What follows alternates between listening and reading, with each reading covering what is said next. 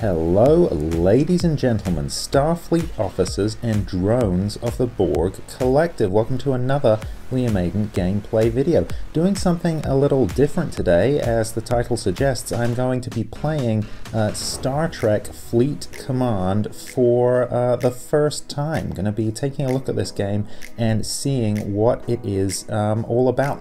Now, I've already kind of done the initial setup, so you're not going to watch me like, you know, put in my name and go through all the training missions. I've done all of that. I've got a ship. This, I guess, is my home station, my home kind of star base.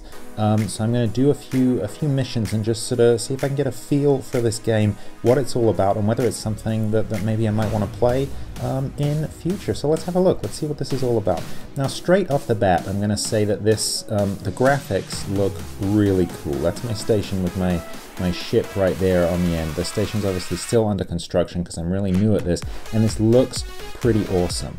It's got more of a sort of MMORPG type kind of feel to it, which I'm really digging actually. Coming from Star Wars Galaxy of Heroes and Marvel Strike Force, they're the two games that I make most of my videos on this channel about. This is quite a change. Feels very, very different with that kind of open, expansive universe kind of feel to it. I mean, just being able to see the station, my home base like this is a pretty cool experience, and not something you get in those other games. I will say, and this is just completely personal, just from my perspective, it is very Kelvin-y. I mean, this has got a very Kelvin aesthetic to it. Post J.J. Abrams, maybe Discovery and Picard. Nothing wrong with that. This is the interior of my station here, by the way. So these are some that I think is my sort of command center or something there, and I've got like a training academy, and then these are some industrial bits here. Going to collect those resources. This is all a little bit overwhelming for me still here. A little bit. It's a lot to take in. I guess I'm going to upgrade that. I can do that quickly. So now I've got that Parasteel warehouse is upgraded. I've got some I think experience points for that, and then some resources there too. Again, this is all still a little bit of a mystery to me. Checking out my ship now. So this is it right here. This is the Rialta. So see what I mean? That looks super Kelvin, super Discovery to me. Again, as I said, nothing wrong with it. I do tend to prefer my Trek a little more alpha, a little more prime timeline. So TNG, DS9, that's really where I am on the Trek spectrum. But this is fun. It's nice. I don't know if there are any prime timeline elements in here, characters or ships, but you know, this is cool. I'll accept this. So I think that, again, this looks really beautiful. It's really nice being able to look at the ship this way. One criticism that I had that I noticed right away is that there doesn't seem to be any way to rename the ship. And that, to me, is just mind-boggling. I mean, this is Star Trek. It's all about the ships, right? The Enterprise is always the star of Star Trek. I guess Discovery is the star of Discovery. Voyager was the star of Voyager. But nonetheless, it's about the ships. It's about the people, too, but the ships are truly center stage here. I used to play a long time ago Star Trek Online. Several years ago I used to play that. I don't even know if that's still a thing. That was fun. That was a true MMORPG and very overwhelming as well. But the best bit about that was getting to make your own ships, getting to get these iconic ships, and you could do everything there, right through from TOS, the movies, all the TV shows, right up to Discovery they were just introducing as I stopped playing it. And you know, so you could have these ships that look just like the Enterprise, used to seeing them on TV, but you could name them whatever you wanted, and that was very cool. I love that very much. I'm very disappointed that I don't seem to be able to rename the ship. Again, maybe I'm missing something, but I can't find any way to do it. Maybe it's something you can pay for, and I just haven't kind of got to that level yet. Maybe it's something you can do later on. You can kind of unlock it. But right now, right off the bat, I'm stuck with the Rialta as my standard kind of ship. There she is. So back to the inside of my my space station now. I've got some more resources there that are being worked on, and they're ready to collect. I think what I'm going to do is I'm going to upgrade. This is my operations. I'm going to upgrade my operations. So that's going to take 7 minutes. So again, this is very MMORPG-ish. I've literally got to wait those 7 minutes. But if we expand here out to a system view, so this is my home system. So the green one there, that's me. See what I mean about this being very open world? So that red Rigelian destroyer there is I think an enemy, and these are some of the missions that I've got potentially that I can go on. Again, it's all a little bit of a mystery to me. That's the Nausicaan ship. but there are other people kind of making their way around this space. This is a dynamic space where there are other players right now. Their ships are out here, so I can potentially, when I get to a high enough level, I can kind of interact with these different players. All those blue star bases around there, there are other players who have their bases next to mine. I'm not really sure exactly how to interact with them yet. If we go out here to a galaxy-wide view, this is an even larger view again of this world. So I guess the players are kind of down here, and then up here we've got these different factions. So I'm not sure about the purple and the yellow, but this is the Klingon Empire here. I guess this must be the Romulans up there. And then blue, I guess that's the Federation. The sprawling, yep, there's Sol, the heart of the Federation there, and then that sort of edge of the quadrant up there. So, I mean, this is very cool, but vast. What a huge world to interact with. And I guess when you get up to a high enough level, you can probably really have some fun here, but just off the bat it is overwhelming. And I have to say, I'm not sure I would really have enough time to invest in this. I don't know how much time you'd have to invest in this game. It seems like you kind of lose yourself in it, much more so I think than Galaxy of Heroes or Marvel Strike Force, which I find pretty easy just to kind of dip in and out of. But anyway, so that's my ship there in dry dock at my starbase. I guess I'm gonna go after this Rigelian freighter that I'm supposed to hunt down or attack or something. Those are my officers. I've got Sulu and Bones. Maybe I'll take a look at officers in a minute, but oh, not Rigelian, I'm sorry, it's Nausicaan. Defeat Nausicaan. So I'm supposed to defeat these Nausicaan, this Nausicaan ship. So I guess I'm gonna do that. Okay, so I'm gonna take the Rialta out of dry dock. Just kind of pull the ship out again. I still feel like I'm very much learning how to drive here, but I think if yeah, there we go. So that's her right now. She's out of dry dock. Now what I have to do, that's the Nausicaan ship. Scan or attack. This is very violent. I feel like the Federation Starfleet doesn't normally involve this much attacking, but you know what? Let's go with it. Let's see what we can do. So there, okay, boom. There we go. That's the firefight, and that was all automated. So there's nothing I could do about that. Guess I blew him up. So that's pretty. And then he's threatening me. Apparently this other guy is going to be harder to defeat. So you just kind of click on it, and then everything is automatic. I don't fire the weapons, I don't kind of put the shields up. This just all happens. I just sit back and watch. It does look pretty cool. It's kind of fun to watch this. Okay, so more threats. Independent scum. I think they're calling me independent scum because I'm not part of an alliance. Maybe I'll look at alliances yet later. I did join an alliance when I set this up a couple of days ago, but I guess I got kicked, which makes sense because I didn't do anything for several days. But I think that's why they're calling me independent scum. So there you go. That's the kind of combat system. Commander, soon we're going to face enemies that are too strong. We're going to need to upgrade the ship. Need to take it back to the station and repair it, and then we can upgrade it. Okay, I guess let's do it. Let's just play along. Let's go back home. So that is my home there. I guess I'm level 3. Yep, Liam gameplay. So I don't want to enter the station. No, I want to recall. There we go. So the Rialta's now on its way home. It's pretty cool. You get to kind of watch it fly there, and now it's in dock. So we can upgrade it to increase it. They're going to use components and kind of add these components to the ship, components that we've accumulated. So this is the kind of the stuff that I've been getting from missions, and then we can upgrade the tier once the ship has been, those components have been added.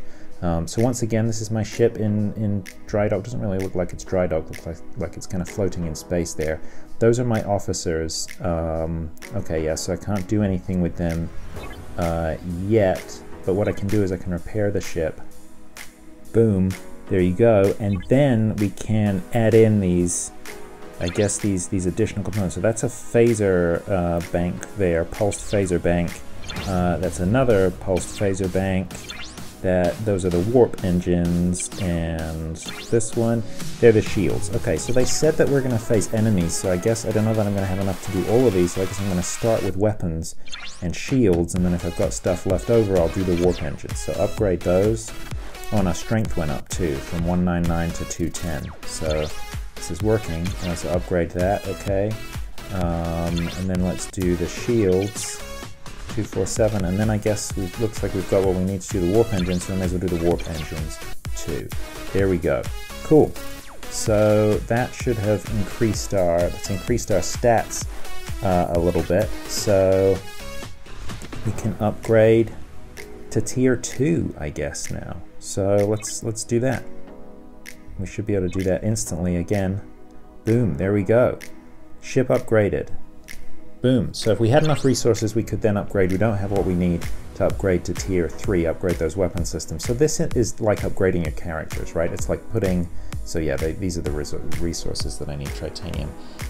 This is like putting, if you're comparing it to Galaxy of Heroes, I guess this is like putting gear pieces on your characters and then upgrading them to that gear level. So you're putting different gear pieces, different weapon systems and things onto your ship to then upgrade it to a different tier level. So okay, that's pretty cool. So I'm at tier level 3 right now, and I guess overall with my experience points I'm at 3, and that's where you've got that 3 next to my station there. So we're receiving obviously a lot of messages. Also looks like maybe we've got some kind of goodies to claim there. So mini chest, okay, some power steel, and then those other ones we had to wait for. I see. So let's take a quick look at officers here. So those are the 2 that I've got. I've got McCoy and Sulu. I'm gonna just have a quick look. Are there any like non-Abrams and non-Discovery officers here? No, so I see a lot of Abrams, I see a lot of Discovery, and then maybe some other ones that are ones I just don't recognize, maybe Picard and other things. I haven't actually seen Discovery or Picard because I'm in the US. We've got to pay for like 50 billion different streaming services to see them. No, these all look Kelvin plus to me. I don't see anyone from the Prime timeline there. That's a shame. And then if I want to recruit new officers, this is where I go. Yeah, so it looks like it's maybe all... there you go, that's a Discovery pack there. Okay, interesting. So it looks like I can kind of pay using different currencies to get these particular officers. And what I've got here, there we go, that's Bones McCoy, and he is an ensign right now. So he's the cadet Leonard McCoy. So I guess this is a little bit like, and this is the cadet version of Sulu as well. So I suppose again this is a little bit like having, you know, Jedi Knight Anakin versus General Anakin. These are the different versions. I've got the cadet versions that they just kind of give you for free, and then later on I suppose I can unlock and recruit these additional officers and maybe the you know, crewmen, the actual crew versions of these officers too. But right now these officers I've got, and they've got those skills on the side there. I'm going to level McCoy up a little bit, I guess. But they've got those kind of skills on the side there. So McCoy's a Doctor in Position, Sulu is Big Shot and Fighting Spirit.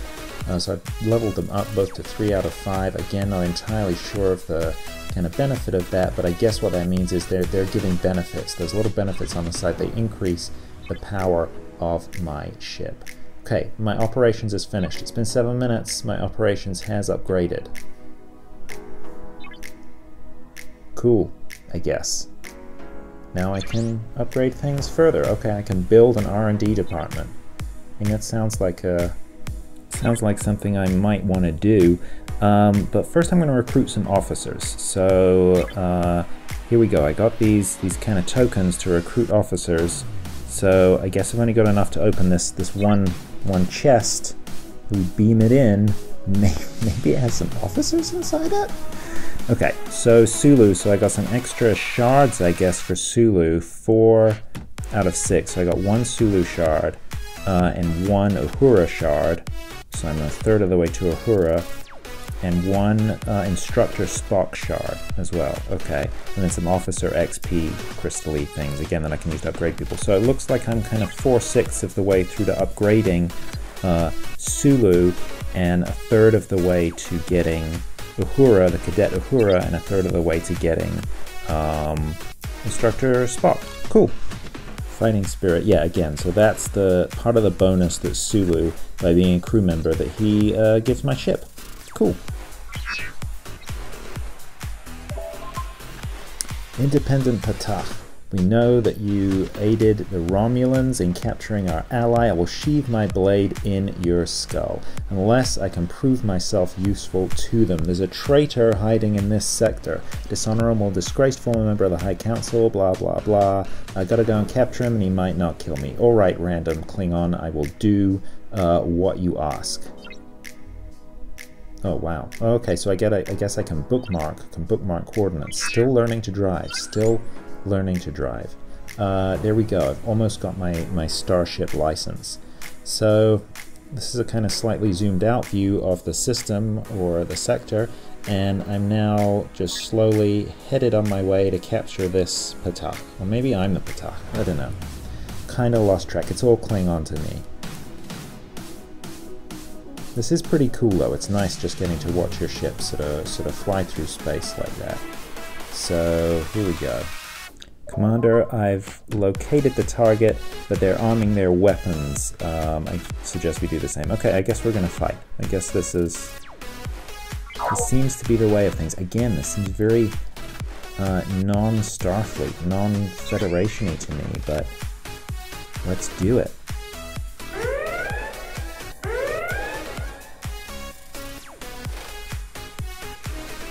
Boom.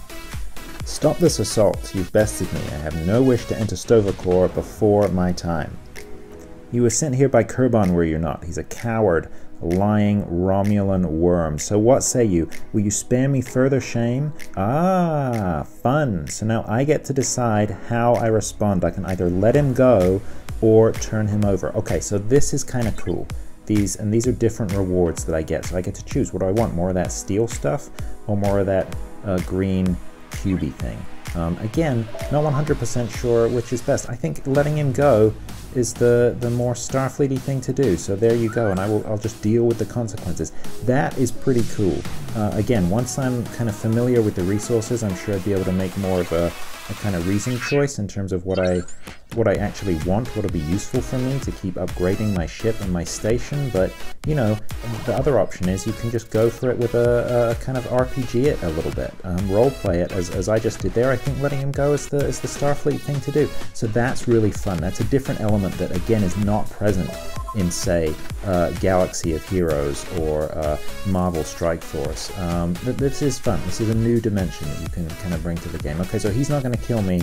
I just have to do something else for him at a later date. So recruiting more officers now. Beaming in. Yay!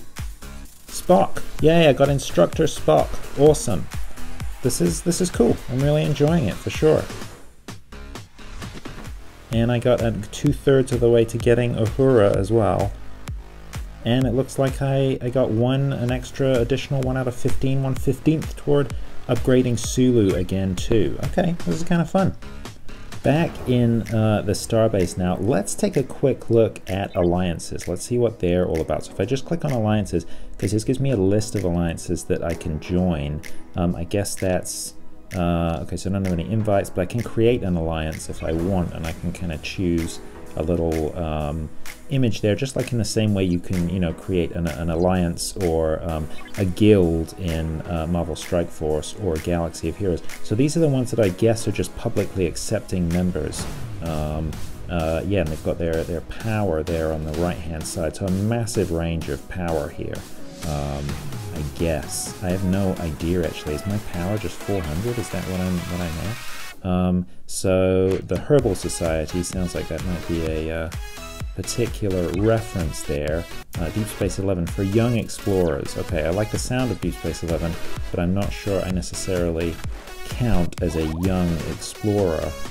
I'm just going to join the Herbal Society. I'm probably going to be kicked in a couple of days anyway.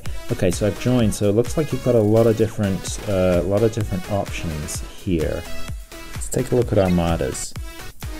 Nothing in it. Okay, but I guess you can form armadas. That's pretty cool. Diplomacy. So I suppose you can have allies, friends, or enemies. You can kind of map other alliances that you can contribute to the alliance. I guess that's probably a little bit like contributing to your alliance in Marvel Strike Force. I would probably do that if I was actually serious when I actually choose an alliance and decide to go with it. There are, you can ask for help, okay, so a little bit like requesting resources, I guess, or you can get rewards, okay, so you can specifically spend currency on rewards to share with your alliance. Okay, pretty cool. Again, if I was really kind of going for it with this game, certainly I would join an alliance. I'm sure there are great benefits to it. I expect I'll probably be kicked from the Herbal Society within a couple of days because I am unlikely to be active enough. So far I am enjoying this game. I think there's a lot to like here. There's certainly a lot to take in, and it's really reminiscent of, you know, Star Trek Online with that MMORPG feel to it. I'm going to be completely honest, I think it's probably a little too much for me to take in right now. I think it's highly unlikely I'm going to really start playing this game. But if that's what you're looking for, if you want something immersive like this, if you're looking for that MMORPG kind of feel, this definitely has it. I think it's a big universe. I'm sure that you could really get good at it, really get good at exploring it. Something that I have heard about this game, Star Trek Fleet Command, is that there's a strong pay-to-win element to it, that basically you can just kind of pay your way up, get the best ships, and then people like me, I guess, right at the start just don't stand a chance against you if you're free to play.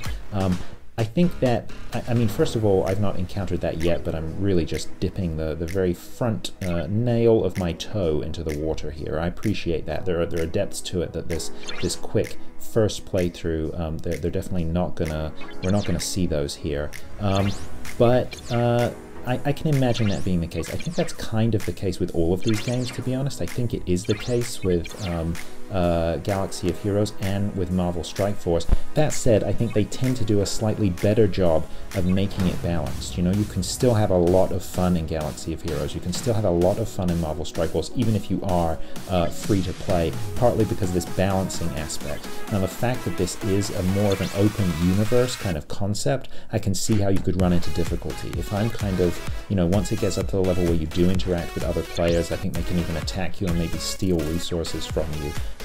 You know, if I'm just tootling around in this, in the Rialta kind of level 4 ship or whatever it is right now, and you've got someone there who's like level 60 or something, and they're in some, you know, Romulan warbird, I can well imagine that I just don't stand a chance, and that must feel really unfair. That's what I've heard, but I've not seen any of that just yet. So far, it looks like a lot of fun, if a lot to take in.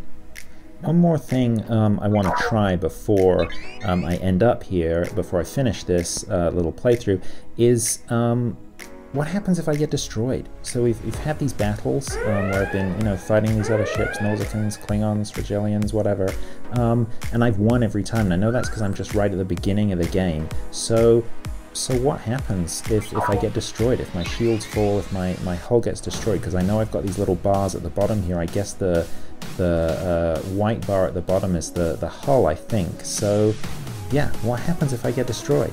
I want to find out. So I'm just going to go around, going to find as many ships as I can, pick a fight with them, and see if I can get the Rialta blown up. Let's go.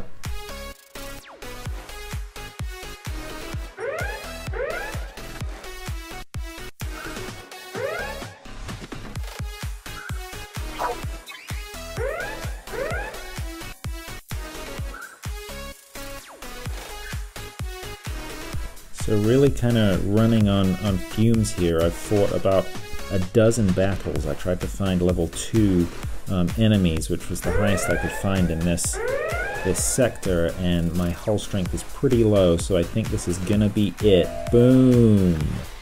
Defeat. We were destroyed. Little skull next to the Rialta down there. So what do we do now? Oh, you just repair it. It just takes longer. Okay, 7 minutes, 6 seconds. So that was a little anticlimactic. And there you go, ask for help. So I guess it's one of those situations where you maybe would ask for help to get back in the game from your alliance members. Okay, fair enough. Was that worth it? Eh. So back in dry dock, getting repaired, getting rebuilt after it was destroyed in battle. there we go. I think I'm going to end it there.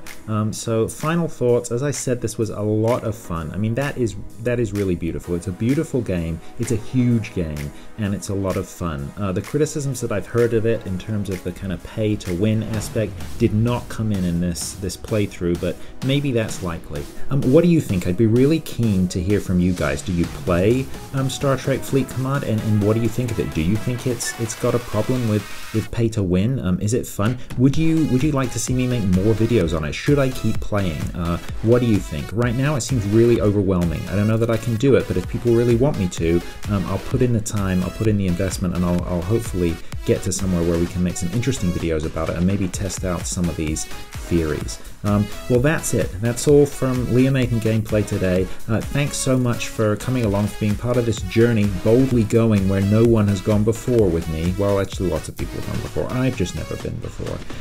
As always, comments, criticisms, suggestions, welcome down below. If you enjoyed this video, please consider giving it a thumbs up, a like. I really do appreciate it. It really helps with the YouTube algorithms. And why not consider subscribing to the channel? I drop new gameplay videos for Star Wars, Galaxy of Heroes, and Marvel Strike Force every week. As I said, that's all for Liam Gameplay today. I'll see you in the next video. In the meantime, look after each other, live long, and prosper.